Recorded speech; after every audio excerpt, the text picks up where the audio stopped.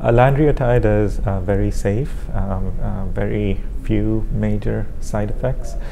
Patients overall tolerate it remarkably well.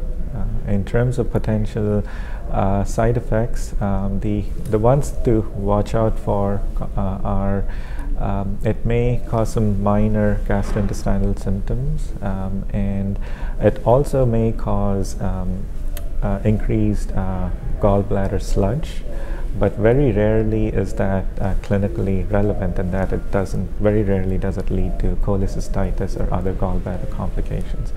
However, consensus guidelines do recommend that patients who are undergoing surgery for other reasons and who may be candidates for somatostatin analogs such as Lanreotide could be considered for cholecystectomy. So that is one thing. The other clinically relevant issues that you want to look out for with Lanreotide is it may sometimes cause malabsorption due to pancreatic insufficiency. We talked about how it has inhibitory effects on secretion, so it also inhibits the secretion of pancreatic enzymes.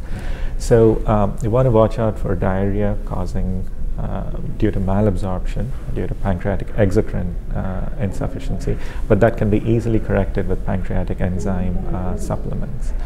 Other than that, sometimes somatostatin analogs may cause minor fluctuations in blood glucose level, but that is more so with another agent called pasriotide, which has activity against all 5 subtypes of somatostatin analogs, but with Lanreotide, that's not often an issue.